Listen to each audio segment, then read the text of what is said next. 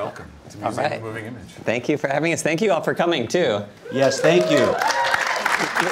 I hear some people have saw all 4 films today, and that is like, I mean... Yeah, who can I see hands? Who says, wow. Wow. Amazing.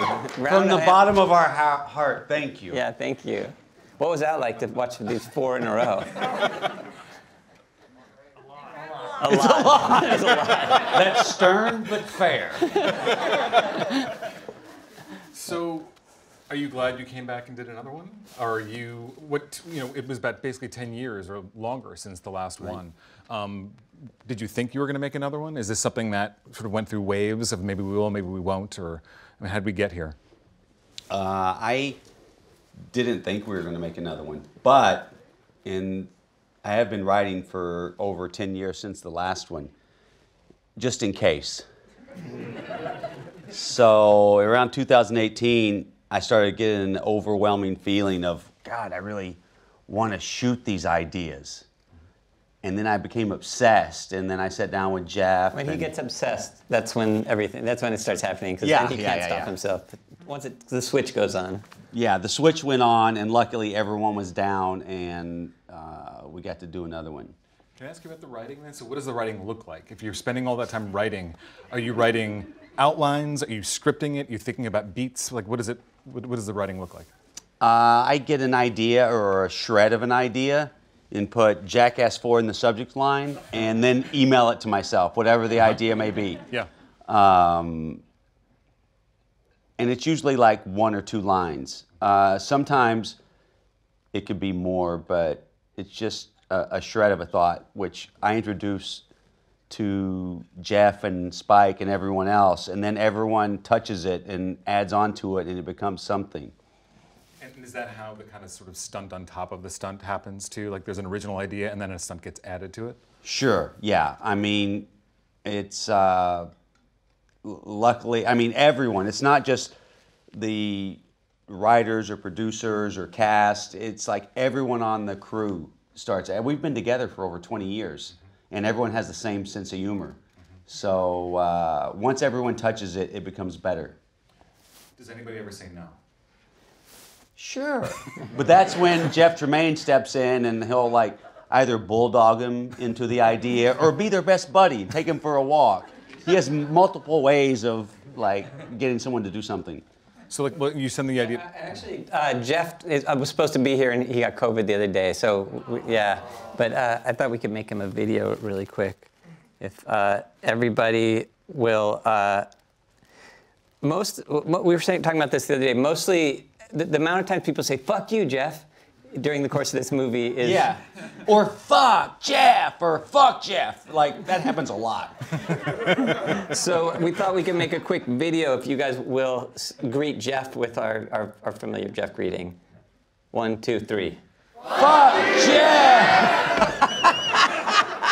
Thank you. All right.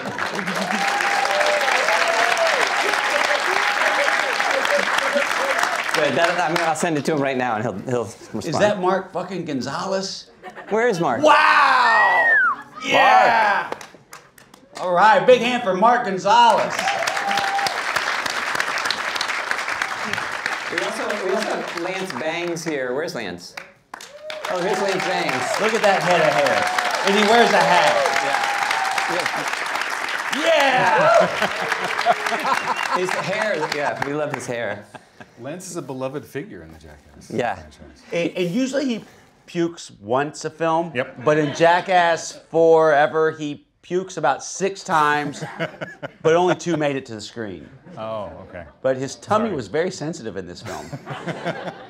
What are you shaking your head for? Am I telling the truth? No, that's not right. How many times did you puke? Like 6, but I don't have a weak stomach. Someone rubs off the skin on their testicle and the smell that's inside a scrotum comes out. Hey, Lance, no one else puked but you.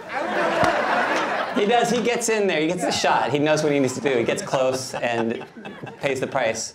Jeff and Cossack and Steve have weaker stomachs than me. They didn't puke. I'm sorry. Well, so the smell of the testicle makes me think of a question, which is, how has there not been a smell-o-vision version of Jackass today? We discussed that on Jackass 3D, I believe, but I don't know. We saw something shiny and forgot about it. Well, we can all have, vomit 6 times next time. Sure. So I'm curious about the fact that, I don't know if I guess you know this, but the New York Times selected Jackass Forever as a critic's pick. Really? Yes. I didn't know. Which, and just a cursory glance at the previous 3 films said, the Metacritic or Rotten Tomatoes was never really much more than 50% in terms of critics. This one's already over 80%. Have critics caught up to you? Have you gotten better? What's happened? I think so. Well, we couldn't get any worse. I feel like Jackass 3D was premiered at MoMA. This one gets to come at MoMI. Obviously, there's some folks who've always been fans and have observed that you're doing interesting, innovative things. But to go from basically 30% approval rating to 80% approval rating, but basically doing the exact same stuff, I feel like we've caught up to you. No. I can't explain it.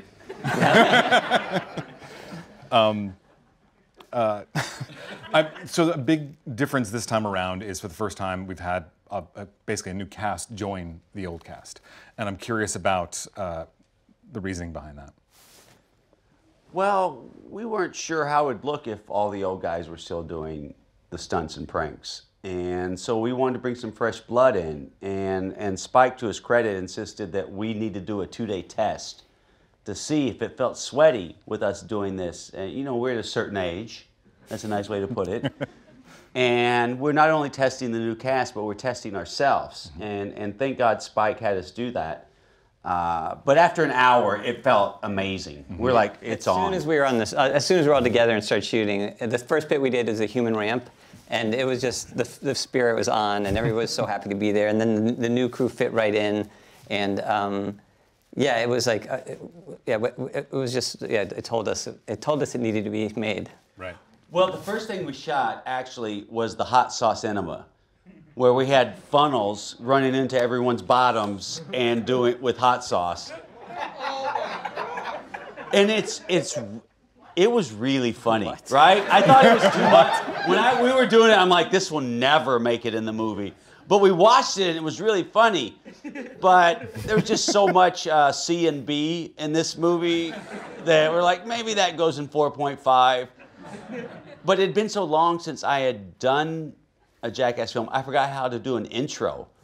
And I was like, Jeff, what do I say? And he helped me, and then we finally got it. But, I forgot how to do an intro. How did you cast the new crew? I mean, what did that look like? I'm sure it was different than the casting process in the late 90s. Yeah, when we usually did it was all people we knew. And this time was actually a lot of people we knew. Jasper was part of Odd Future, and Jeff had made the Loiter Squad show with him 10 years ago. And Lance did too, actually.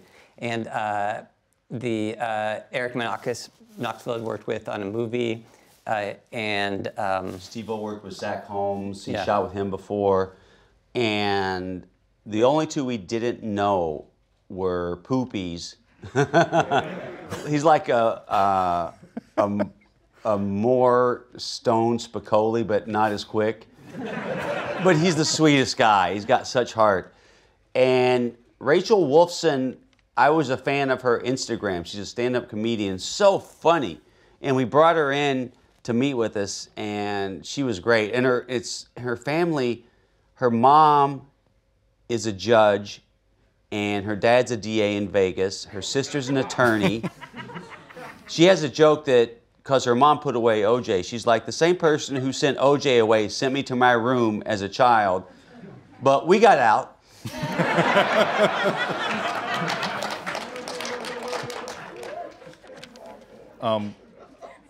Poopsies might be the most sensitive person I've ever seen in a Jackass film. He kind cries. of everything he reacts to. Yeah. The best thing is like at the end when during the end sequence, what do we call it? Vomitron. Vomitron. He's crying. He's full on crying. And Jeff couldn't be more happy. He's like, oh, Poopies is upset. Hey, get in there, Poopies, get in there. The other thing about Poopies, which was, as we were editing, we realized he kind of narrates everything. He just says everything he sees outside. He's like, oh no, army trucks. And it's like, oh no, it's paintball time. Yeah, it's like perfect narration. It's useful, yeah. Yeah, it's very helpful. Did you feel competitive with the newer performers? No. Like or did they feel competitive? They had to prove something to you. I'll say no to that, but everyone is competitive with footage. If someone gets something really good, they're happy for them, but they want to top that, which works out great for us. Yeah. But I feel a special niche in the films that but I don't, I'm just happy. I'm a producer, so I'm like, hey, go nuts.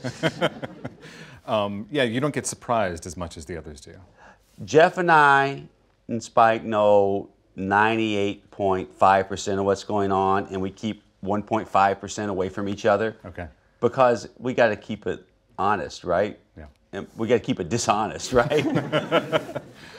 Which makes me think about, in particular, we've already mentioned it, the kind of Russian doll approach to the pranks, where there's like a prank and you think it's that prank, but then it winds up being another prank. Is it just that like you have like consent for everything, no matter what? Because it's one thing to sort of know what you're about to do and agree to do it, but then you don't quite know in these situations. Well, you never know. We always shoot from the first movie. When we did the TV show, we ended up airing stuff that wasn't our best stuff, and then when we did the movie, we're like, let's only air the best stuff. And so we shot twice as much. We shot like 4 hours worth of stuff and then cut it down. So we always overshoot, and then in the bits, once we have someone in a prank, we always like, wonder what else they'll fall for, and we just keep saying, sort of make it keep going and going into as many chapters as possible, and they usually fall for all of it. It's amazing. Aaron especially. Yeah. And then what about the cameos? So like, are the folks come to you like, I want to be in a Jackass film, or are you recruiting them, or it just sort of happens as friends that they decide that they could work? Probably both. It depends on, in regards to Machine Gun Kelly, Eric Andre, and Tyler, the Creator, we knew them, right? Jeff had worked with them, or I had worked with them, and I asked Jeff, because usually when we bring in special guests, we don't give them the full, the full treatment. Right. But I was like, Jeff, like, what about Eric Andre? Does he get the full treatment? And he's like, kill him. Okay. He seemed like he was up for it. Oh no, they loved it. Yeah. Like Machine Gun Kelly has a Jackass 2 on his wrist, so it's like you're getting the full treatment. And you mentioned Aaron. It feels like he's the star of this film, as it turns out. Like, and people have been writing about that he's sort of the subject of a lot of the abuse. And well, it's his fault, really. If he didn't give such great horrified reactions, we wouldn't do that to him. Yeah, his anger is hilarious, and it's the gift that keeps giving. So, I mean, I feel like this is mostly to you, Johnny, but do you amplify your reactions in making cinema? Are there moments where you're like, I'm going to play this up? Because I feel like you know more than other people, so maybe you're less surprised by certain things. I don't know so much.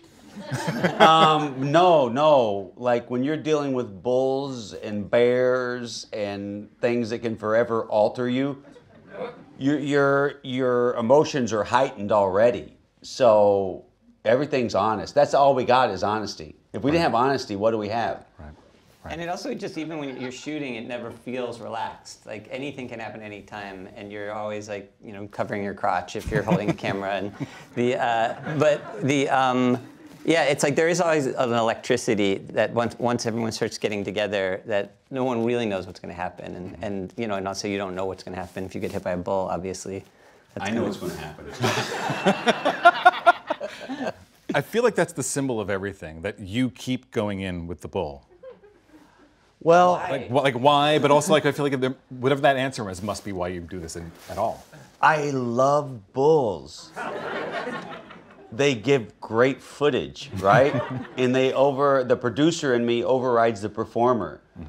Because I know it's going to be not nice.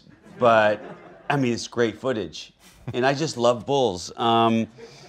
They hate you. They want to kill you. It's not personal. It's just business. By the way, the man in the front row has great Chuck Taylors. The best idea I've taken Oh, thank you. Red Chuck Taylors. I'd love to talk about the way things look out on the set. Is the set, you said the fact that people are always sort of, it's a bit electric. People feel like anything can happen. Is it relatable to another film set at all? Is it just an entirely different space? Do you have film shoot days that are like other films? Like, what is a day shooting When we like? first started, we did. When we did the show, we had a little office in Hollywood and little mini DV cameras, and we just shoot here and there and grab stuff, and it was just usually a couple of us with a couple of cameras. And then on the first movie, we kind of shot more like that, with just bigger cameras, like beta video cameras, but still pretty running around.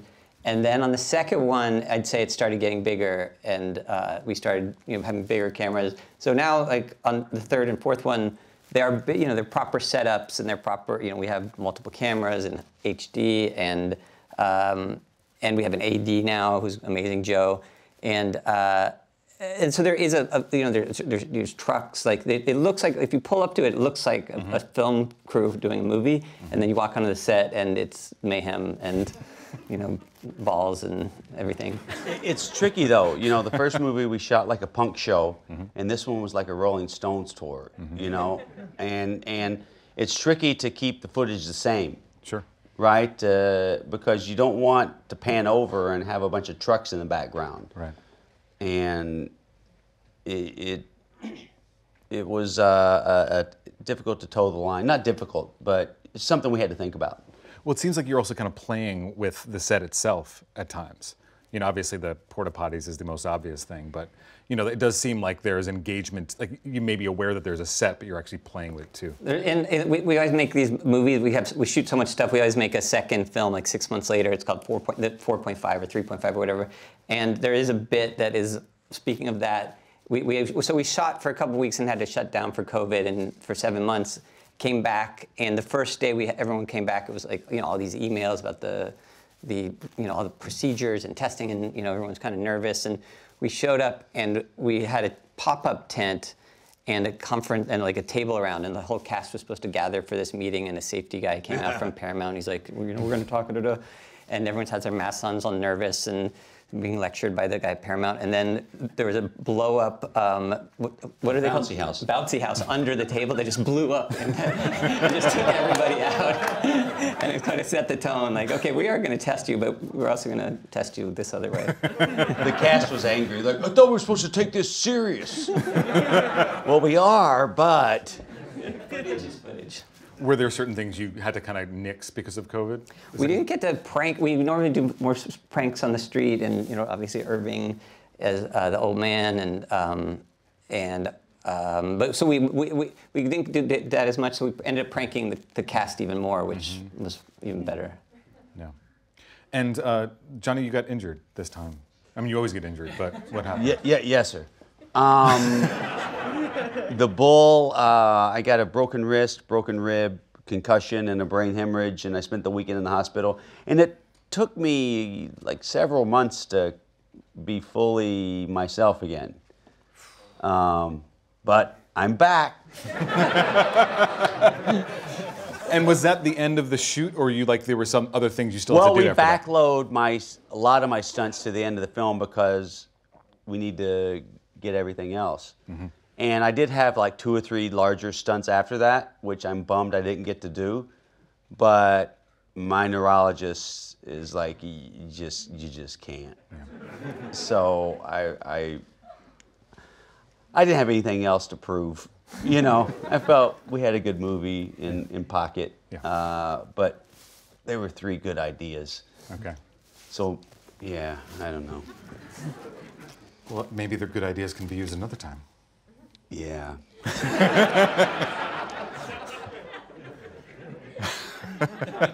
But in general, like in a sense of like there being a shot list, do you space out when somebody's going to be the subject of a prank? Give them a week to recover from what that might be? Not really. Just mine, the bigger stunts, mine will space out. But there's so many of us now, there's 12, so we can really pass around the love. Sure. But and it is love, right? I know it comes across as complete mayhem, and it is mayhem.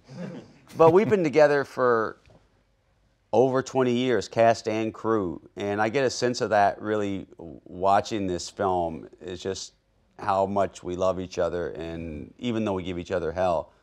I think I hug people in this film more than I have any other film. On the way over, he's like, I think as an older man, I'd hug a lot more.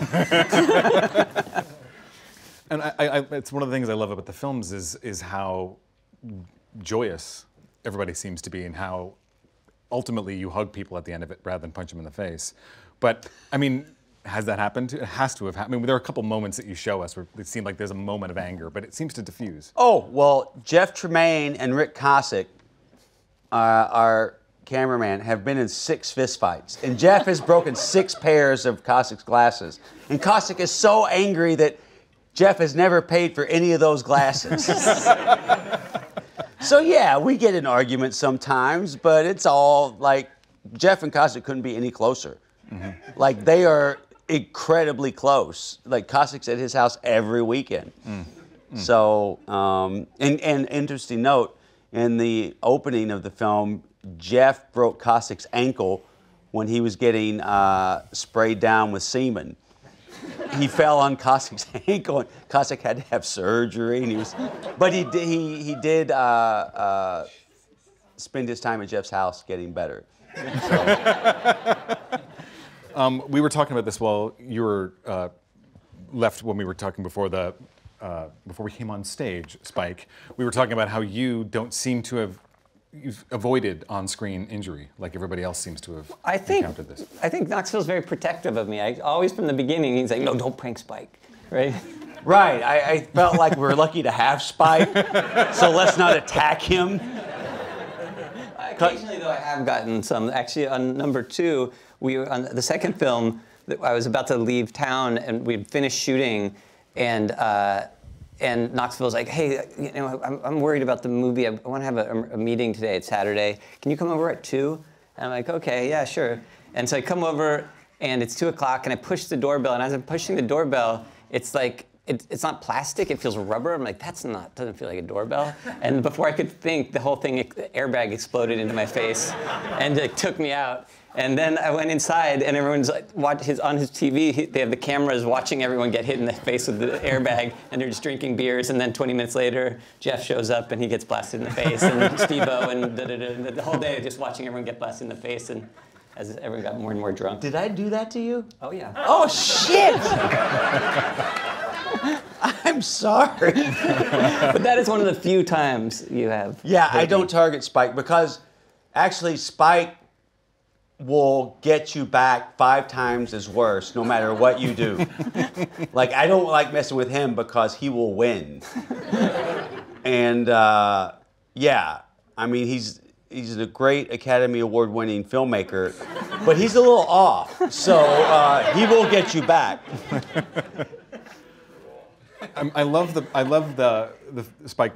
Nobody has a career like yours to have this sort of level of respect and accolades in terms of directing films, but at the same time, this has been a thread for most of your career, is working on this. And I'm very proud of that opening sequence. I have to say, it's as good as anything we've done.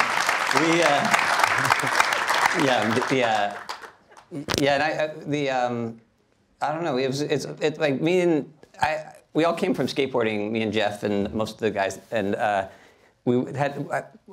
started this magazine called Big Brother. It was a skate magazine that Jeff was the art director and then became the editor for, and then Knoxville started writing stories for. And so we all sort of came from that world, and I made skate videos with Mark Gonzalez, and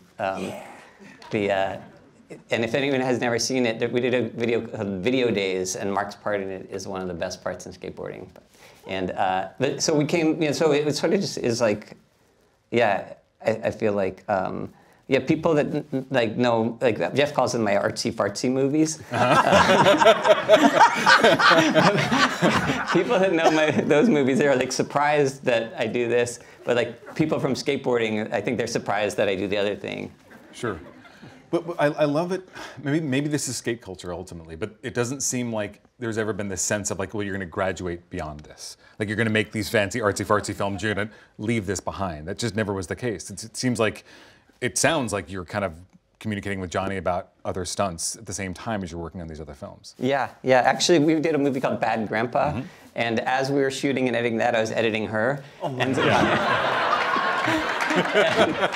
so I'd go from one edit room to the other edit room, or I'd go from the edit room down to North Carolina, where I was dressed up in prosthetics as an old lady going on blind dates out of Craigslist. And it was it was a nice balance. It was like kind of... It wasn't a nice balance. I felt so bad because you were getting no sleep, right? You were working so hard on her, and then like we doing Bad Grandpa, and you finally read the synopsis, and you're like, guys, this isn't a movie. No, yeah, that's right. Because we wrote a treatment, we wrote a few-page treatment, and then I went off and shot her, and then I came back, and so and they had worked on the script, and then we were about to shoot in like 3 weeks. And I read it, and I was like, oh shit, this isn't a script, you guys. No, we already had shot, we already went out one time, and we're about to go out the second time. And you're like, we got to work. And so we shut down, and thank God we did, because I was shooting a prank, and I didn't have any idea where I was in the movie, right? I didn't know where I was at the beginning, the middle, or the end. So I'm just, basically it's a prank with no story. But Spike came in and made us, really nail down the story, which thank God, because me and Jeff were just winging it. Well, it's an interesting film in that way, right? Because it's more of a script. There needs to be more of a through line at the same time as it's a Jackass film. That was an idea we had for a long time. I was always wondering if we could do a narrative movie where most of the people don't know they're in a movie, and that always seemed like a fascinating idea to try. And so that was part of the impetus. And then also, I think we always had so much fun when he was at Irving, and it just seemed like it sort of just came together. It pained me not to play that today in the marathon, but it was one film too many. You put two people in that. Yeah, exactly.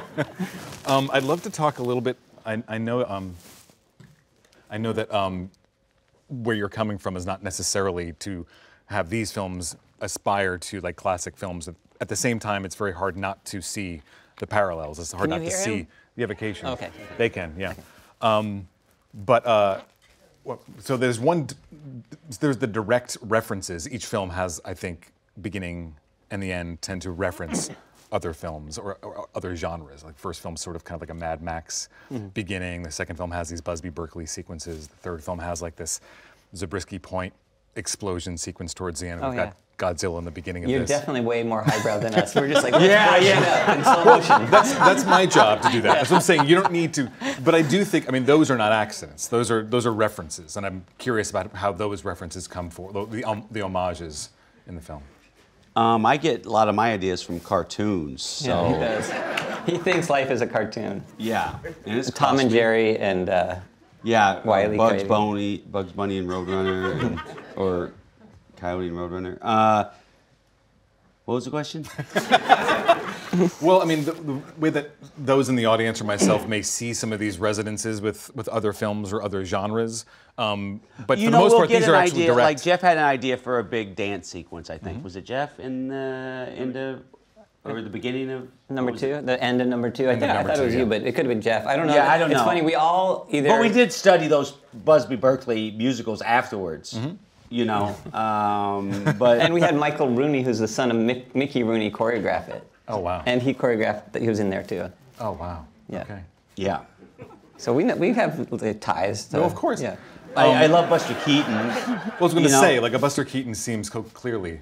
But I really didn't get into Buster Keaton until Jackass #2, and that's when I really started looking at Buster Keaton films, and some of his stuff inspired things in Jackass #2 and onward. Well, the famous house collapse. Before that, it was just cartoons for me, really. This is as highbrow as it got for me. No, it's good.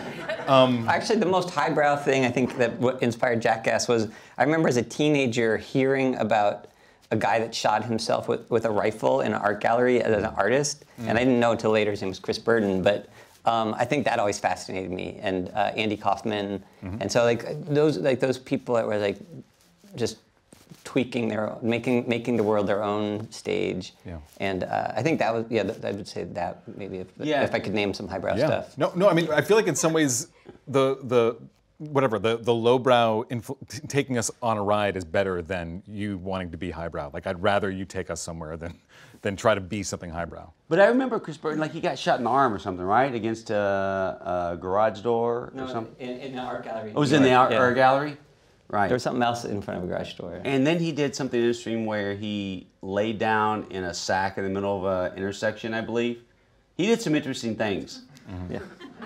But the thing about performance artists, like I like some of the things they do, but I hate when they start describing what they do and telling me what it means. It's like, oh God, don't tell me. Just let me watch. Yeah. So. Well, I mean, I love that intersection between performance art and television and film, and it's all in there. And I feel like if you could respond to any number of those things. I'm curious about a little bit of the construction of this. I mean, we talked about how it's not your standard script, but you are writing skits down. What's the order? How do you figure out the order of this? Obviously, like there's a continuity problem with this film in terms of there being a 7-month gap, but you don't really care about that, which I love. No, we never know the order. It's the same with this, when we did the show. It was always just shoot a bunch and then sort of piece it together like you're doing an album track listing. And is usually actually, I only go on some of the shoots, so usually Jeff, when they shoot something that he knows, before he even looks at it, he's like, I think we got the opener, or I think we got the closer. And he calls, and usually he's right. He's usually, calls it.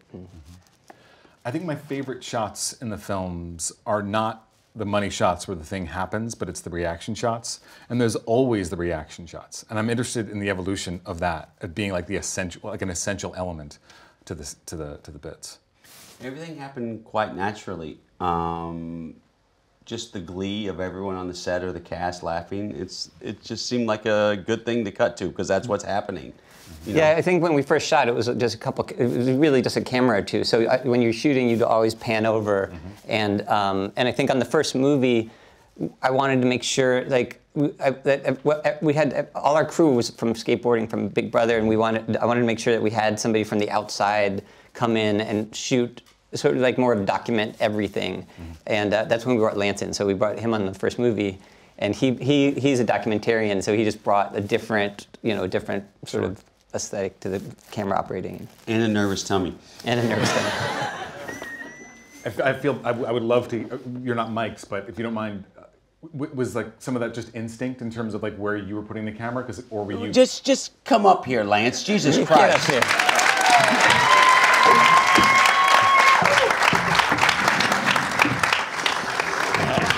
Apologies to the cameraman for this. You can take it.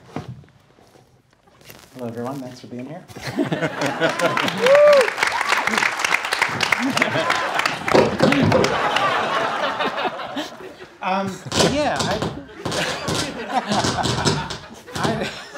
You broke the mics. I'd shot some stuff with you prior to that. Yeah. And I was making personal films and, had seen more as a Brisky Point type of stuff. Yeah. And did documentary work, but also personal filmmaking. Like Jem Cohen was a great inspiration and colleague, and I'm sure you've shown his work here. Of course, indeed. And so it was great to kind of come into this world through Spike, and instantly, like Knoxville was just like a great character that we met in person, writing in LA at that time. And the assignment to sort of like go in on a few things on the TV show, like when you had Brad Pitt, or you were spending more money on like makeup or trying to trick Knoxville by you getting into prosthetics. Oh, yeah.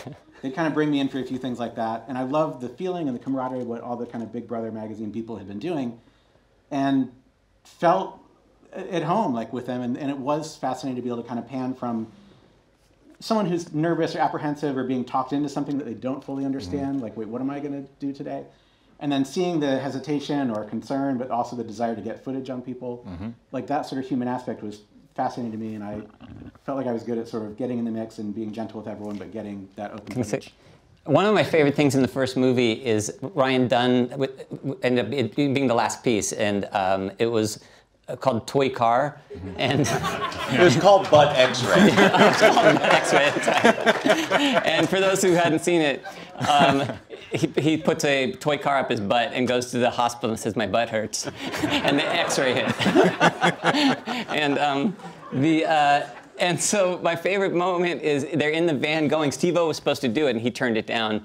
And Lance is interviewing him. And so Lance sort of just brought, like, as everything's happening, he's just talking to everybody. And so Lance is like, why did you turn it this bit down? And Steve-O's like, oh, I told my dad we're going big on this one, and you know, and I told him about this idea, and I could hear it in his voice. He was like, was he mad about it? And Steve was like, no, he just sounded disappointed. I was like, that was like, yeah. Anyways, that's what Lance brings to it. Just those little, all the things between the things. Woo! I'll take this one. Yeah, it's fine. It's fine. It's fine. I think it's this one. This is now the problem child. Oh shit! Way to go, Lance. Let me try this for a second. I'll put it down if it's a problem. I don't know who else has this experience, but these films, they kind of create their own sense of time for me. They could be 15 minutes into it. It could be 4 hours into it. I actually lose all track. That's good news for us. Yeah. That's good news for us. But in a good way, it also works both ways, because you also, in a sense, are you're sort of trapped in it. You know, like you don't know when the middle is. You don't know when the end is coming. There's just another one and another one and another one. You feel like you're being assaulted. A little bit, yeah. Well, I think we're almost out of time. Should we take any questions? You guys have any questions? Yes. Yeah, I mean, 3 things happen in this, right? Which is that Knoxville takes like the hit of his life, Danger Aaron becomes a man, and then we finally. What's the third thing? We meet Dark Shark, which I think Dark is Shark. like the real. Dark Shark is the best. Please tell you what. So how you talked Dark Shark into doing all this crazy How you shit. bully Dark Shark. Yeah. Well, we usually pay Dark Shark into it. Dark Shark, you do shot with Dark Shark, right? Yeah. You guys, yeah. Through the production company that you guys have with Jeff Tremaine, Dick House at the time, we made a series for Adult Swim called Loiter Squad.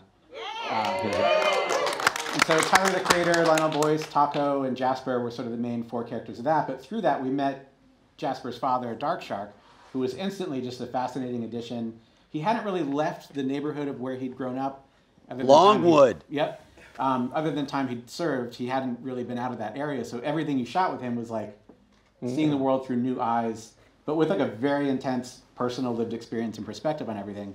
So it was great to kind of like bring him in and start shooting with him. And you guys knew right away he'd be great to kind of bring in for all these things. He has like intense phobias about birds. He'd never been on an airplane before. We talked him into flying to Hawaii for a He cried the whole way. And then like he thought like, I'm gonna have to take a boat or else I live in Hawaii now. Like, you know. So there's some great stuff that you guys have coming up with him that I'm very excited for people to discover in 4.5. And his Instagram is insane. Like, I love him so much. Dark Shark's the best. One more question in the back there. Well, there were 2 more questions. Oh, 2. I have a shitload of questions. One for now. But one for now. It's a really dumb one. Johnny, how did you prep your armbar for the Rumble? Oh my God! I am so. Oh, you tell. Wait. That's right. That's right. It took 4 men to get me out of the ring. 4 men. And that low down and dirty Sami Zayn had to kick me in the face to get me out, but I'll get my revenge. I promise each and every one of you, I'll get my revenge.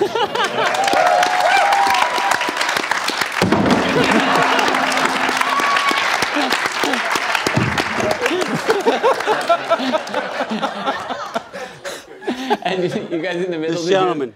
What's going on, yo? I'm Hip Hop Gaming with High 97. I love y'all, period. Oh, thank you. I love y'all, man. Been watching y'all forever. So my question is, how do you know when someone is worthy of being a part of the Jackass cast? At the end of the day, honestly, we just have to like hanging out with you.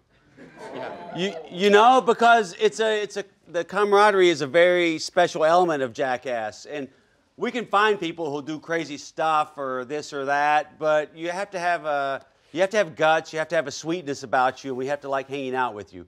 Otherwise, it's going to upset everything on the set. Absolutely. Yeah. Cool. Well, thank you guys so much. And anyone that stayed through all 4 movies, you'll win a donut next time I see you in the streets. Thank you, everybody. Thank you. Thank you.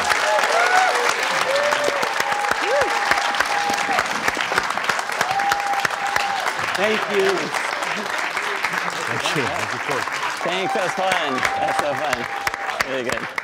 All right. Bless you guys. Be careful on the way home.